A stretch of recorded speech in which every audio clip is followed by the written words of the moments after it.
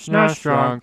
Around this time 20 years ago, people were obsessed with one-on-one fighting games. Street Fighter 2, Mortal Kombat, King of Fighters, Tekken, Virtua Fighter. If you weren't around back then, just take my word for it that each one of these series were seen as a big deal. Fighting games are kind of a cult thing now, but back then, everyone played them, both at the arcades and at home. Killer Instinct was largely seen as the next evolutionary step for fighting games. The groundwork was laid by Street Fighter 2, which refined and popularized the genre, whereas Mortal Kombat took it in a more gaudy and gory direction. King of Fighters was the first popular all-star fighting game, so to speak, featuring characters from Makari Warriors and Fatal Fury to name a couple, and Tekken and Virtua Fighter wowed people with its 3D capabilities, with Tekken even going as far as doing crazy shit like controlling each individual limb. Killer Instinct, though, focused mostly on the gameplay itself while staying in the traditional 2D fighting platform. That's why to some people, Killer Instinct comes across as kind of generic. Like, wow, a Ryu ripoff, a werewolf, a skeleton, whoop-de-shit, who cares?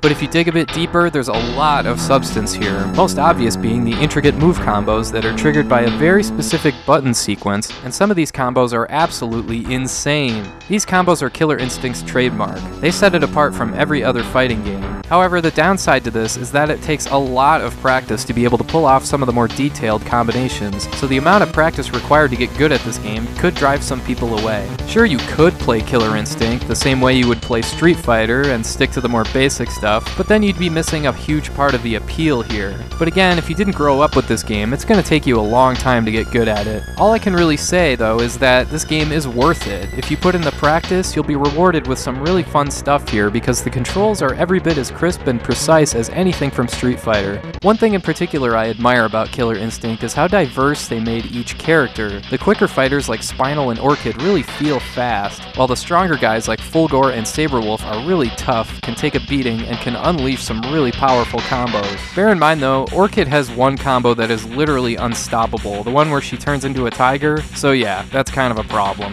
Killer Instinct also takes a page from Mortal Kombat and includes finishers, so to speak. Each character has 2 finishing combos they can do, although again, one of Orchid's finishers is pretty lame. Her boobs give these guys a heart attack?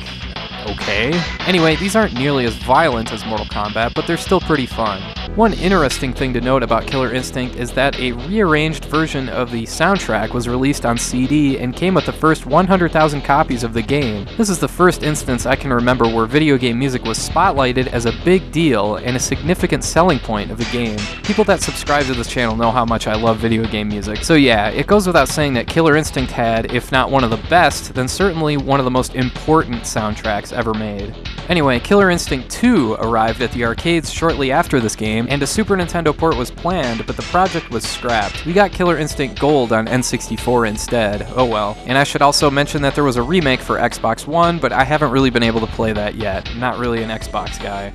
So yeah, Killer Instinct holds up great today because it relies on the substance in the gameplay rather than hokey gimmicks with an inherent short shelf life. In other words, you're better off playing Killer Instinct over any Mortal Kombat game any day of the week.